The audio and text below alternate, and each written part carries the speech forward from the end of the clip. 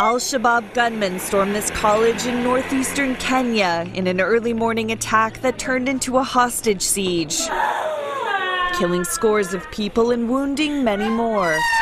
Students say the attackers were going from dorm to dorm targeting Christians. Many, woken by the sound of gunshots, fled in a panic as military forces arrived. We were sleeping, so it was around 5, and guys started jumping up and down, running for their lives.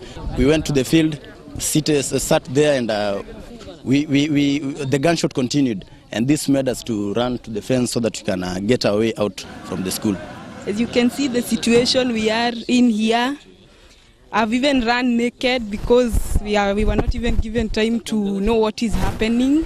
Hours after the assault began, Kenyan security forces cornered the gunmen in a dorm room at Garissa University College, where President Uhuru Kenyatta says they are holding hostages. My government has undertaken appropriate deployment to the affected area and is fully seized of the situation.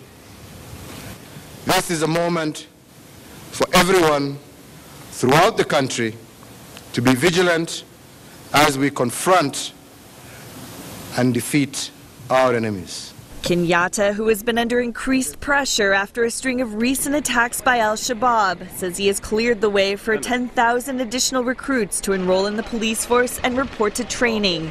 Kenya badly needs additional officers, and I will not keep the nation waiting. Hundreds of the school's 815 students remain unaccounted for. Maggie Mazzetti, Associated Press.